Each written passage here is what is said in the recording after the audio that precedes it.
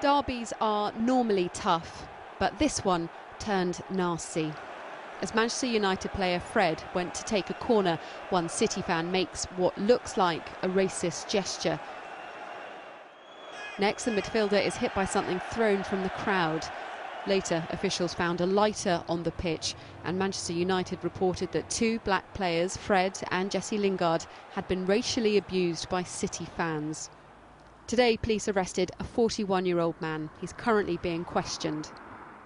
The Etihad Stadium can host around 55,000 fans, but it takes just a few of those to make racist or discriminatory remarks to turn what should be a beautiful game into a very, very ugly one. Manchester City reacted quickly, saying the club operates a zero-tolerance policy regarding discrimination of any kind, and anyone found guilty of racial abuse will be banned from the club for life.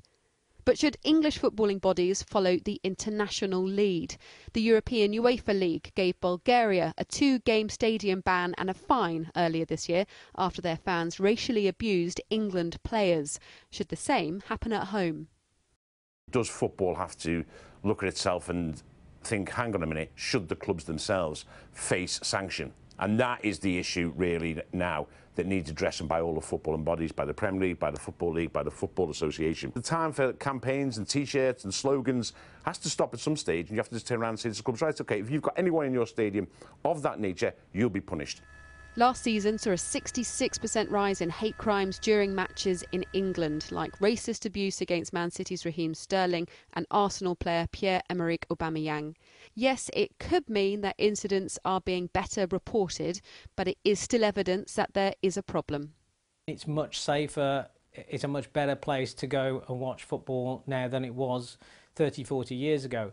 But there's no doubt over the last 2 or 3 years, discrimination has been on the rise, as it has in the rest of English society, and we have to guard against complacency in thinking that we can't go back to where we were 15, 20 years ago.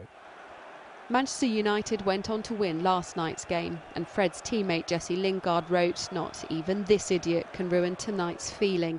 It may be the derby, but there is never, ever a reason to be racist." Katerina Vitozzi, Sky News, Manchester.